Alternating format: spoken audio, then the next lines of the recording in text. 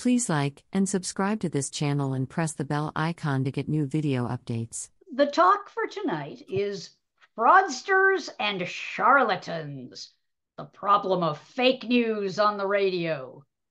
In radio's first decade, 1920 to 1930. Now here, of course, we have Dr. Brinkley, who wasn't a doctor, and he would have played one on TV, except TV hadn't been invented yet. We have Amy Semple McPherson, and we have Emil Coué. And we will talk about all of them imminently. But first, let's have a little quick definition of fake news. My working definition of fake news is quotes that were never really said or were taken out of context in a misleading way, events that never really occurred or were intentionally distorted and exaggerated, and an intentional effort to manipulate the facts in order to mislead the public.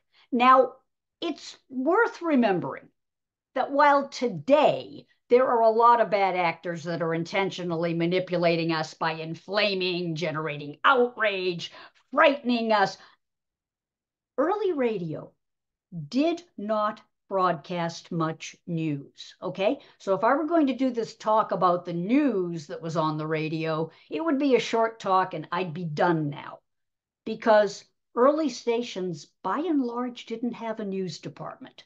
Some of them had an affiliation with a newspaper, and the announcer might read the headlines, but for the most part, the public got their news from magazines and newspapers, and they got their entertainment and their companionship from radio. However, that's Massachusetts for however. However, radio soon became very influential because it gave newsmakers, including politicians, celebrities, members of the clergy, it gave them an opportunity to give radio talks. And those talks, by and large, were not fact-checked. And we will talk about that. And they were able to reach millions. And as I said, some of those speakers weren't exactly honest. Before we go forward, let's go back. Let's go here. Before we talk about radio, we need to look at how we got here. And that takes us to, by the way, a wonderful book. And if you haven't read it, you should. It's by Tom Wheeler. It's called Mr. Lincoln's T-Mails, The Untold Story of How Abraham Lincoln Used the Telegraph to Win the Civil War. And he did. Abraham Lincoln embraced what was then the newest technology, the telegraph. He made friends with the telegraphers. And in exchange for that, because they were so excited to have a president who was their friend, they kind of framed the stories the way he wanted them to, or focused on the priorities that he requested. Now, keep in mind, the telegraph changed people's expectations of when information would be delivered, okay? And it also monetized information. Back in the old days, when did news arrive? Whenever it did. Could be 3 weeks, could be 3 days, who knows? But when the telegraph was perfected, suddenly you could get your news and your information the same day. Problem. The telegraph created what communication theorist Harold Innis called a monopoly of knowledge. Most people didn't know Morse code. There's a lot of folks in the audience that do. But the average person, nope, did not know Morse code. So they were trusting. They were trusting what they saw and what they heard, and they were trusting it to be correct.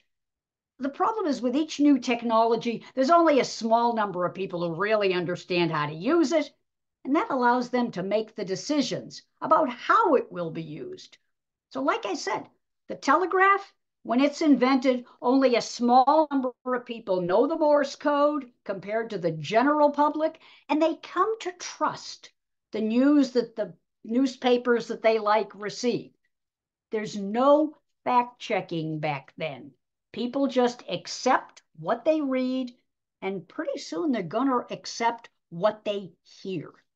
Meanwhile, certain famous people, including politicians, see the benefit of the telegraph, and like I said, Lincoln was one of the earliest to use it and put it to his advantage. But lots of people benefited from the telegraph. If you were a sports fan, oh, you were in heaven, because now for the first time, you could find out how your team was doing the same day. This was wonderful for the newspapers. But Donna, what's your point? My point is, expectations are changing. Suddenly, because of the telegraph, people are expecting to get the news and get the information the same day. When radio comes along, they're going to expect to get it even faster. In the 1920s, the telegraph is still being used for coverage of current events, especially in places where telephone service is unavailable or really expensive. But even after radio comes onto the scene, newspapers and magazines are going to rely on the telegraphers to send back reports. And some of you are well aware that even into the 30s, they were recreating baseball games from reports that they received by telegraph. Now, a lot of reporters would go on the road to cover a story, and they'd bring with them their favorite telegrapher. Here we have a 1910 picture, I love it, from the Polo Grounds. And look at all the telegraphers and all the reporters, and they're all sitting in the stands waiting for something to happen. Problem. Even though telegraphers worked hard, sent that Morse code right to the newspaper, if they didn't know someone's name, or if they didn't understand how to spell it, they guessed. And if any of you have ever done baseball research or sports research in general, I write for SABR, the Society for American Baseball Research. If you've ever looked at the box scores from the old days when they were getting the box scores by telegraph, OMG, you'd get the same player's name spelled 20 different ways. And in some cases, it was like a completely different name. Okay, there was a player named George Settles, and for some reason, the telegraphers spelled him George Sellers. It was really a problem because for future researchers, we're like, this thing is spelled 7 different ways. How do I know which person? But here again, nobody asked. There was no easy way to fact check mistakes. And in an era when the public was far less skeptical, it became real easy in the radio era for people who were doing it intentionally to really mess with us. Back then, they're not doing it intentionally. They're just making human mistakes. But we're going to come into an era when people are going to give misinformation intentionally. Back then, how'd you get information? You went to the event. Here we have a lovely photo from 1911. They're all standing out there waiting for the World Series, waiting for the scores on the electronic scoreboard, standing out there hoping that somebody will come out and tell them what the story is. And all the newspapers had a guy with a megaphone who was jokingly called Megaphone Man. And he would come out and give you the reports right from the telegraph. What if you couldn't go to the office of your favorite newspaper and stand outside? Well, you waited for the newspaper to come out. But like I said, in the 19-teens, just before radio, expectations are changing. Let's give a little hats off to the amateurs. This is the cover of a magazine from 1920, Radio News. And this is based on reality, okay? Yeah, it's a cover, but it's based on an actual incident. There was a guy named Gustav Werner. He was an amateur. His call letters were 1PH. He came from Lynn, Massachusetts, which is on the North Shore, north of Boston, okay? And one day he's driving along in his car and he sees a fire. And he leaps out of his car, sets up, and sends back reports to his local newspaper, which was called the Lynn Item. And he sent it back. He sent it to the Lynn Evening News as well, and anybody else that wanted it. And pretty much that's how you got news in that pre-radio era. It was really hit or miss. But again, no one had an expectation that it would be any different. And a lot of the amateurs were the de facto news reporters in that era. Now let's go back to 1921 when this picture is taken.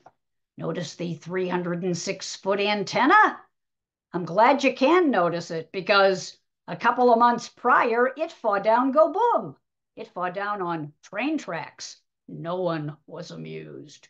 They put it back up again eventually. I may be wrong about the number of months that it took, but I'm not wrong about the fact that back in those days, you never knew what was going to happen. This is AMRAD, American Radio and Research Company, the home of the first radio station in Massachusetts and one of the first in the United States.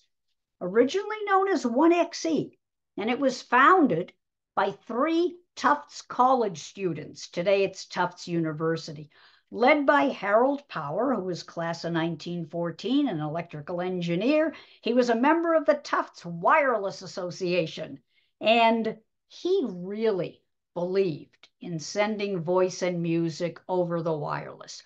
Big fan of wireless telephony and determined to show that it had a future and that you could do something with it. And so he started sending out broadcasts from his home. This is his business later on. But as a high school and then a college student, he's sending them out from home. And so it is one night in 1916 that people in his neighborhood who are expecting Morse code suddenly start hearing a band concert. And then they start hearing country music.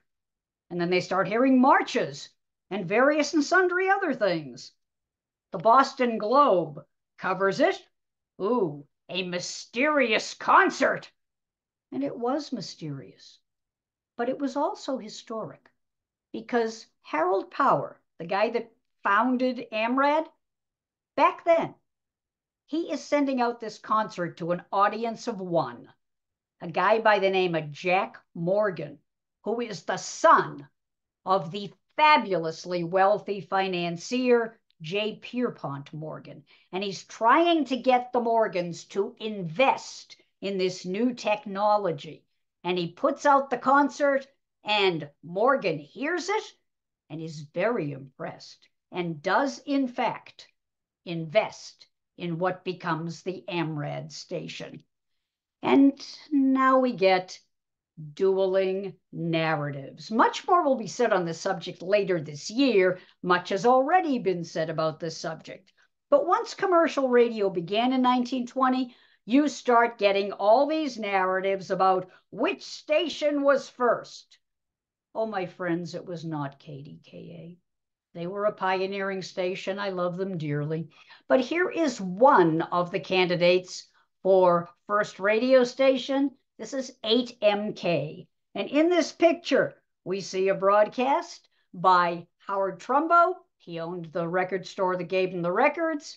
And Elton Plant, who's 19 years old at the time and can't believe this is happening. And the engineer, Frank Edwards. They're all over at 8MK, later WWJ in Detroit, owned by the Detroit News. And radio is soon going to be described as a marvel, a magical medium. It's mysterious. People can't believe it. But here's something I can't believe. These guys do one of the earliest broadcasts in the United States, and they never publicize it. Nobody at the Detroit News decided that, hey, we should spread the word. They never did. Not outside of Michigan. But meanwhile, here were some people that did.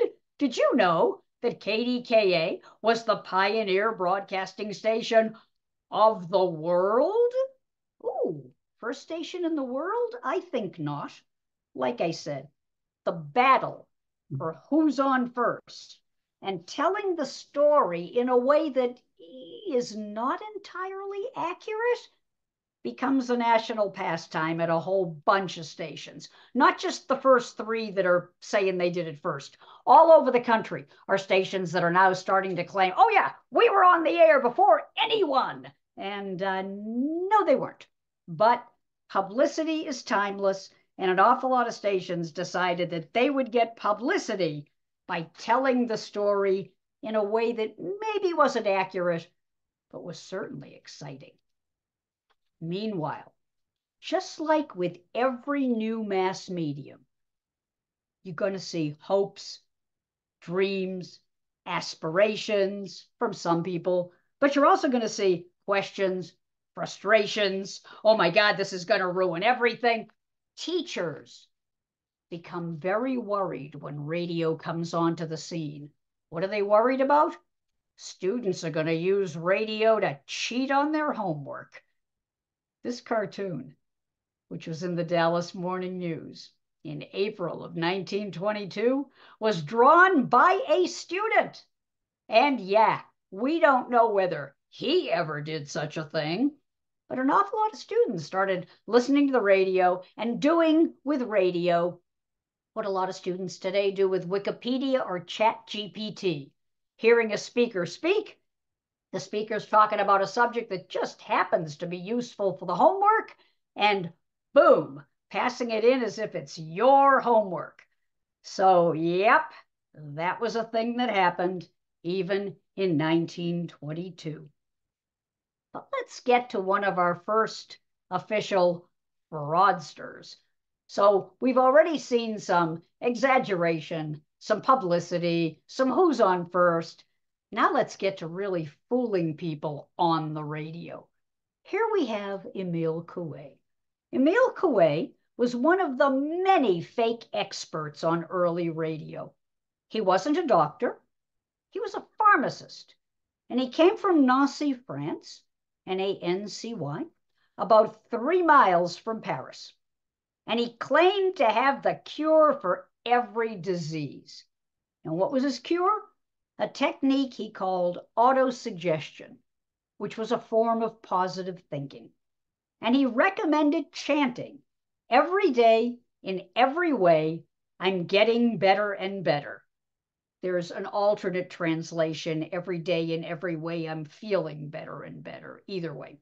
And this was supposed to bring about miraculous cures. Now, Coué, like P.T. Barnum, was a showman, okay? And he had a stage show that was really impressive. And he would demonstrate his technique. And this was a far less skeptical era, as I said, and there ain't no fact-checking nowhere.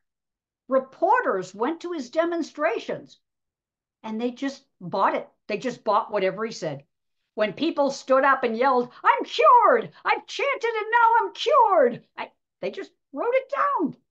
It was unbelievable. Nobody considered the possibility, well, a couple of people did, but very few, that maybe the people standing up and claiming to be cured were part of the performance. Maybe they were paid shills? Nah, couldn't be. Well, he was cited in newspapers and on radio as a miracle worker. But he wasn't. He was a very persuasive showman. Many people were fooled by him. Some of his followers brought his technique to radio in the early 1920s, and here's how they did it. In the early 20s, there are very few rules about how you get on the air, okay? Radio is desperate for people to fill up airtime. Very few stations can afford to pay anybody. If they do pay somebody, it's usually the general manager, but they're looking for volunteers. And if you want to give a 15-minute talk and you say that you're an expert, boom, you're on the air. And this enabled a ton of folks with dubious expertise to get on the air and give talks.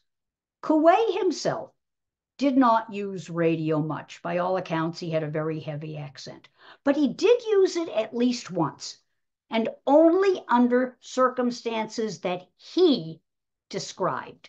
And the circumstances were, he had to write the questions, and then he would give them to the announcer, and then he would answer. He did the same thing with newspaper interviews. He would not be interviewed unless he wrote the questions. Oh, it was a different world. But yeah, in January of 1924, he got on station KSD in St. Louis, and just like I said, he gave the announcer the questions. The announcer read them. End of story after he answered. And of course, he answered that his technique worked for everyone. And when his followers went on the air, they did the same thing. They said, all you got to do is listen to phonograph records of his technique, read his books, and then chant every day in every way, I'm getting better and better, and you'll never get sick. Evidently, the formula had one big flaw. It didn't help to prevent heart disease. Coué died from heart disease at his home in France in 1926 at age 69. Perhaps he should have chanted more? Now, here's an example of honest-to-God fake news like you could see today. Or was it? Was Marconi trying to establish communication with the planet Mars? In May of 1922, all over the United States, starting with the New York Herald, there was an article that said that Marconi had heard signals from outer space. He was convinced they were from Mars, and he was trying to establish radio communication because he believed that radio could reach Mars. Maybe? Except once that made every single newspaper in the United States, Marconi sent a telegram to all the radio magazines saying, I never said that. In the one case, he said, I absolutely said no such thing. And in another case, he said, well, I was talking to a reporter, and I was joking about using radio, and radio signals could maybe communicate with other planets, but I was only joking. It didn't put anything to rest. For months after that article appeared, thousands and thousands of Marconi fans were firmly convinced that he had some secret plan and that he was working diligently to communicate with Mars. Meanwhile, an inventor and an engineer from Chicago claimed that he could do better than Marconi. He couldn't just communicate with Mars. Who cares about Mars? He could communicate with your dead relatives, assuming you want to communicate with them. He was a guy named Henry Edward Burkett, and he made the claim, oh, I miss fact checking, he made the claim that he had constructed and successfully tested a special radio that could communicate with the spirit world. A lot of people wanted to believe him. The 1920s, the biggest fad in the United States was spiritualism. People were going to seances. People really believed that psychic mediums could talk to your dead relatives. And oh my God, here was a machine that was supposed to be able to talk to your dead relatives. Where do I sign up? Okay. Well, one person who really believed it was this guy, Sir Arthur Conan Doyle. He absolutely believed it. In fact, in the 1920s, he was very taken with spiritualism, and he used to go to seances, and he was firmly convinced that there were ways that radio could be used and other things to communicate with the dead. This put him at odds with someone I'm going to talk about in a couple of minutes, Harry Houdini.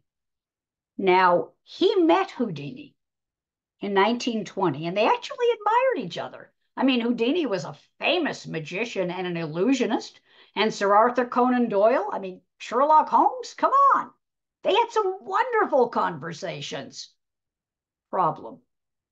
Part of the wonderful conversation was Doyle trying to convince Houdini that spiritualism and all of these machines that could talk to your dead relatives and psychic mediums were real. And Houdini was like, I don't think so. But to be polite, he went to a seance with Doyle and was not convinced.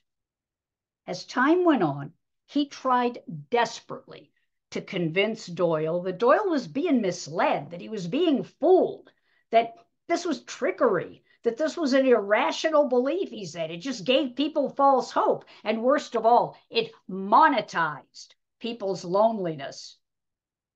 By 1922, Houdini and Doyle were no longer speaking to each other. We know we've got their writings, okay?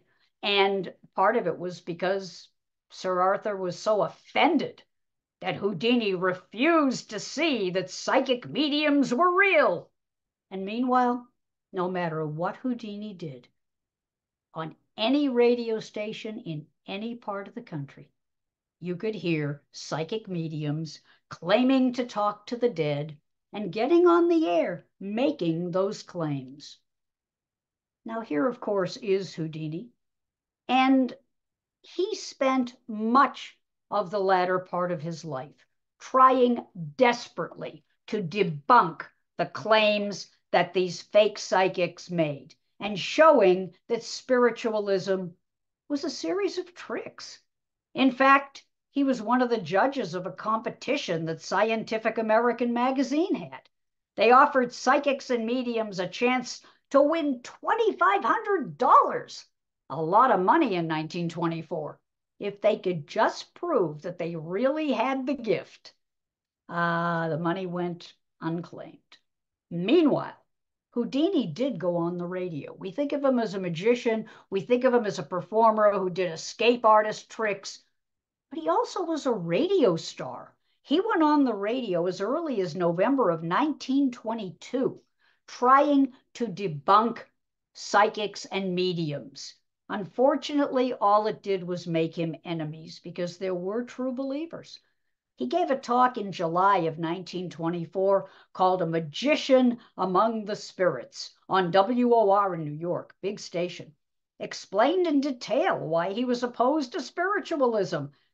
Got death threats, got lots of nasty letters from psychic mediums who were cursing him.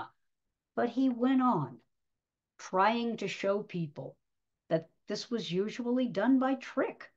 He had a reputation for exposing the techniques that mediums and mind readers and fortune tellers did.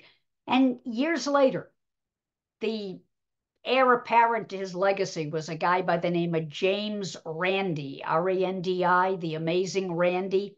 He just died a couple of years ago. And this is a long-standing tradition of people like Houdini trying desperately to show people that this is a performance, and some people just wouldn't buy it.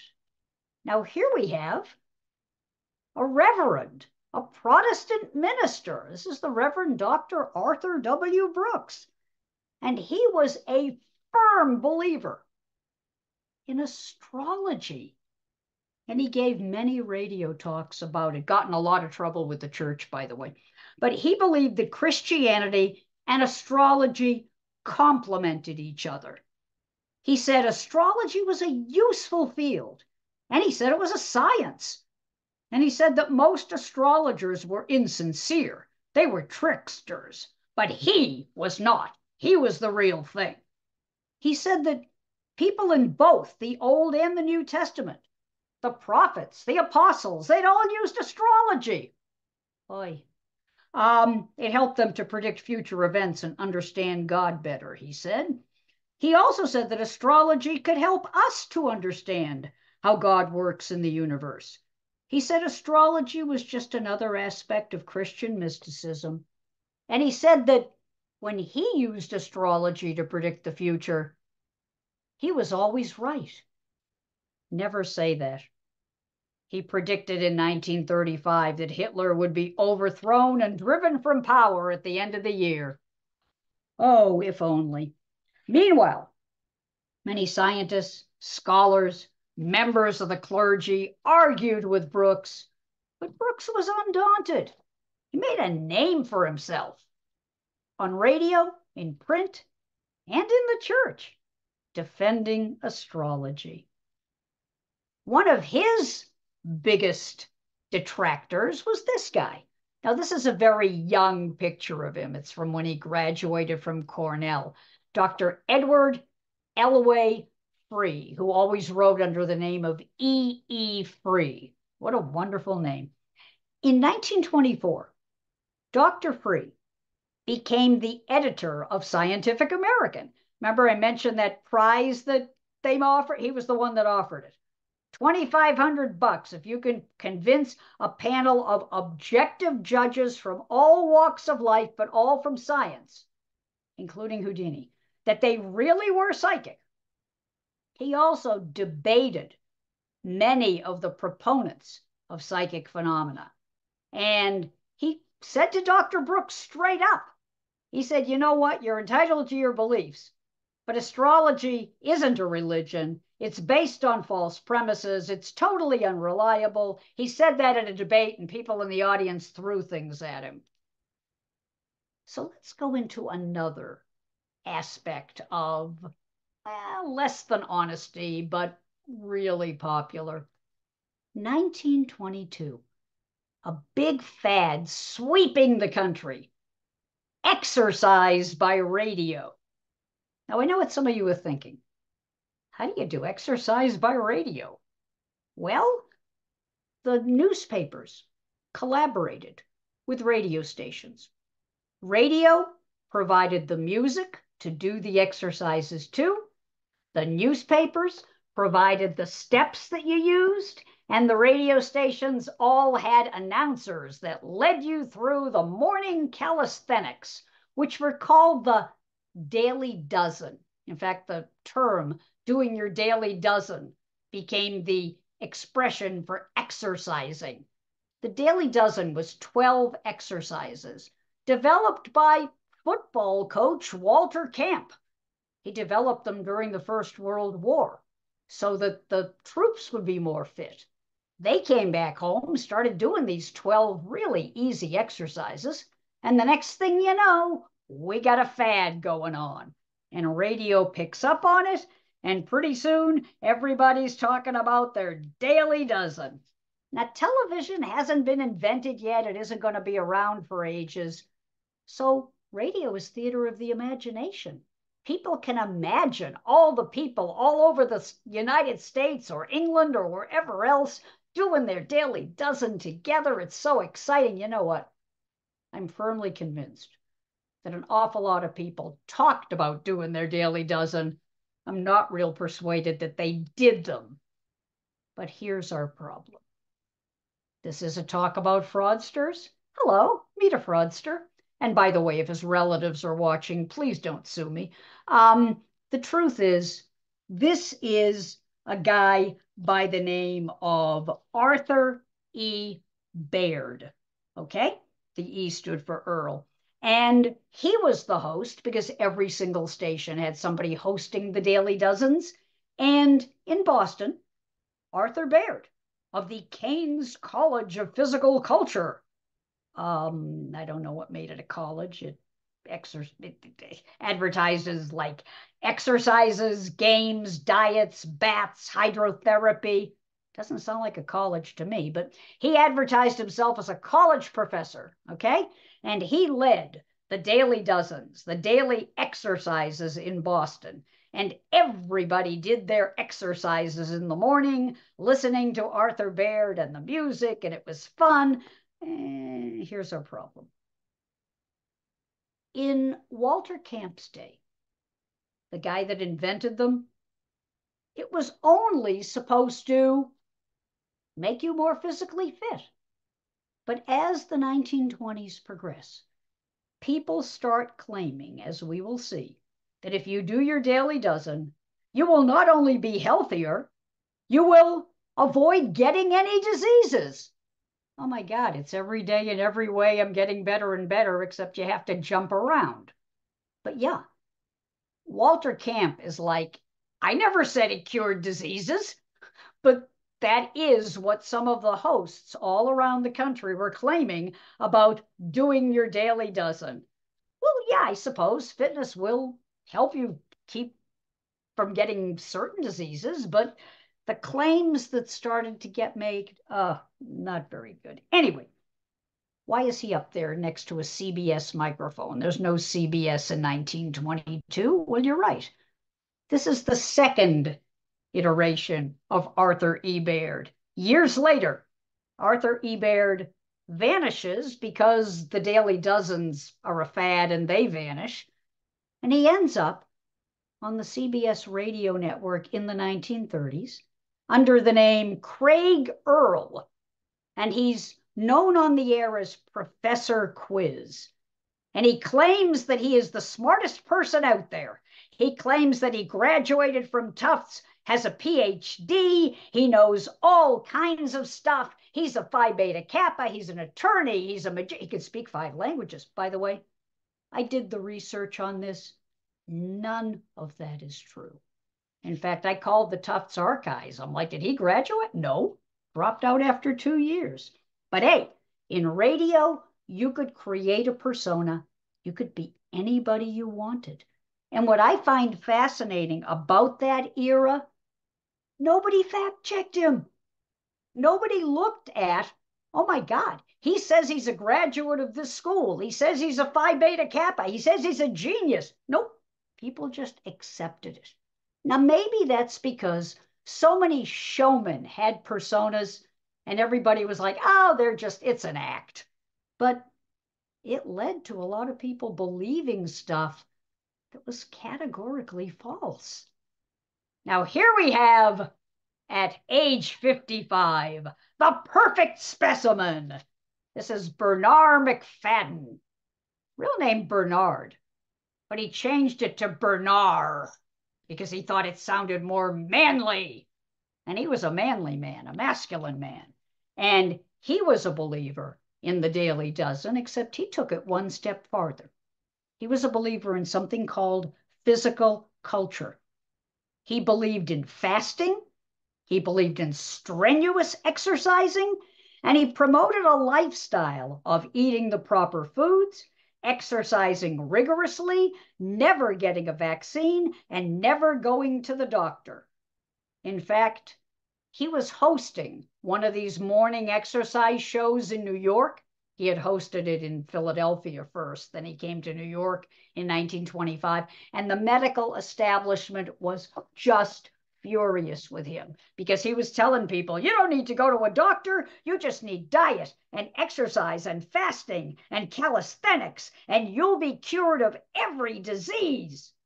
He was a master of getting publicity, and he always used himself as a role model. Like, see, look how fit I am. You can be this fit just by doing exercises. He became ill in 1955 with an intestinal blockage, totally treatable, but he wouldn't go to the doctor. Well, he was going to be right about it. He died being right about it. And he also published a very popular magazine at that time. This is Physical Culture magazine. Notice, cancer cured by cleansing diet. This is the things he preached on the radio. This is what he taught people. He taught people that you can keep your hair by doing the right exercises. All of you guys that are bald, you just didn't do the right exercises. You want to have an easy maternity? Diet, exercise, and fasting. Oh, that'll help. And the cover of his magazine always showed these really young, athletic young women doing exercises. Years on the radio, people listening to this, reading his magazine. You have to wonder how many people really suffered from getting bad advice. But nobody questioned him. And speaking of people that very few people questioned, the famous Dr. John Romulus, later Richard Brinkley, not a doctor, never went to medical school, but he really was a proponent of using radio to make lots of money. He even opened up a radio station, KFKB, and of course, he was famous as the goat gland doctor. He recommended goat gland surgery as a cure for impotence. Oy. But he also had numerous other fake cures. And yet, People adored him. By all accounts, he had the most wonderful manner. People just loved him. And they couldn't believe that he would ever lie to them. And they sent him tons of bucks. The government accused him of fraud, shut down his radio station. He moved to Mexico and put up a radio station called a border blaster on the Texas-Mexico border, XER, continued to mislead people. Eventually, he was finally discredited. He was sued for malpractice. He died penniless, but not before he spent years using radio to fool and mislead people with fake medicines and fake cures. And you know what? We still see that today, don't we? But this was an era when anyone, Professor Quiz, Dr. Brinkley, anyone could claim to be an expert, and the public, oh, they wouldn't say it if it weren't true. I just heard it on the radio. And going up against Dr. Brinkley were people like Dr. Morris Fishbein, and he was a real doctor, okay? And he tried desperately to fight against all the fraudsters. He was the editor of the Journal of the American Medical Association. He debunked medical myths as much as he could, but it was a losing battle.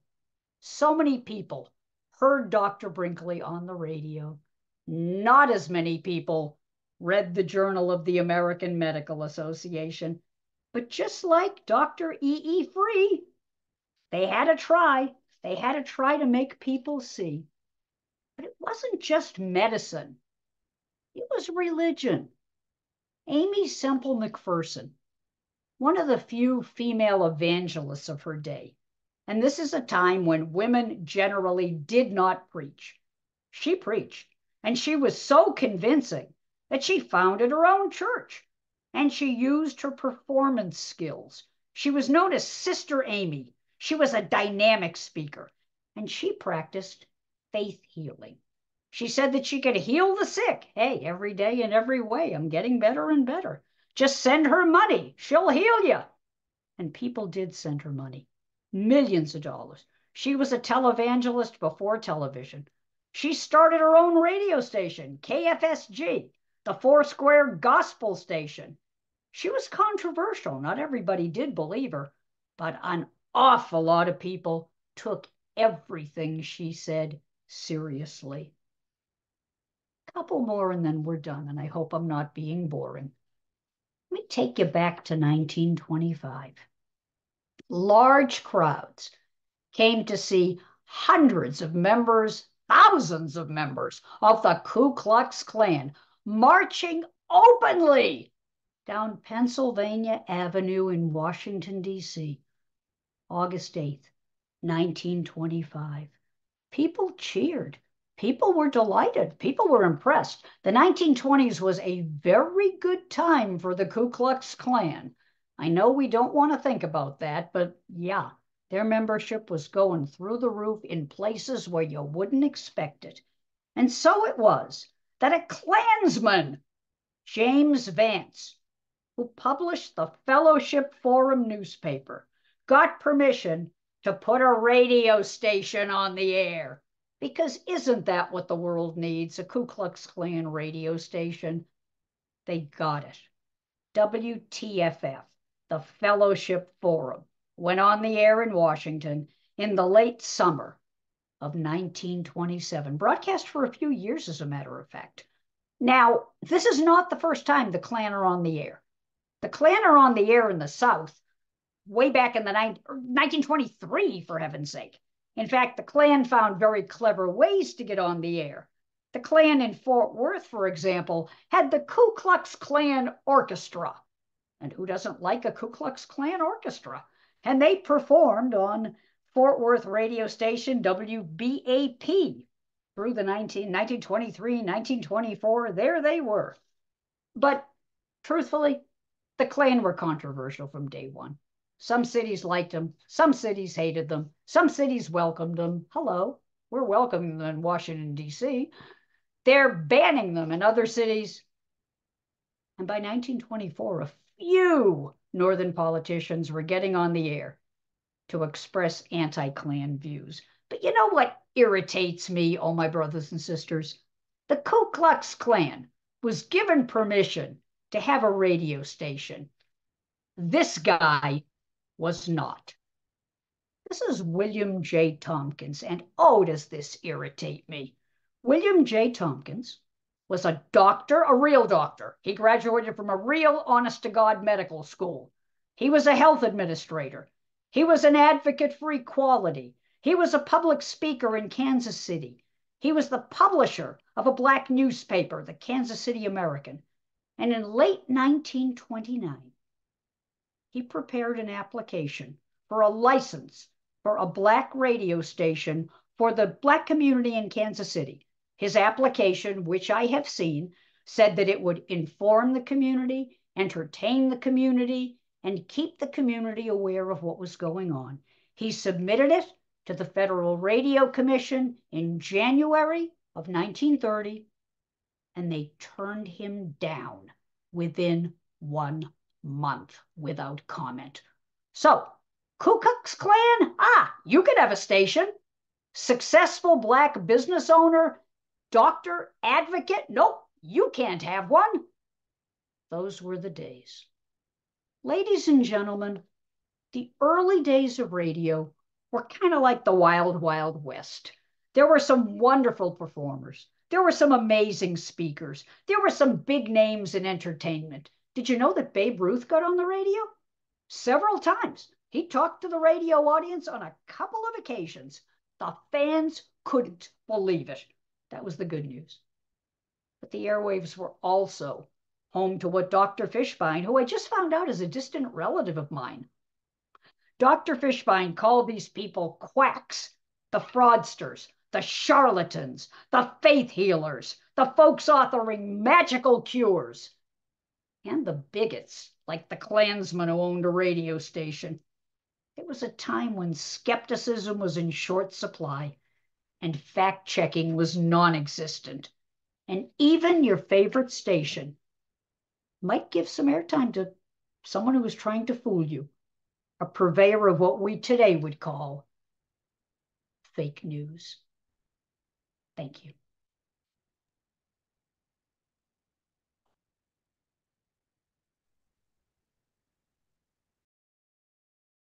Please like and subscribe to this channel and press the bell icon to get new video updates.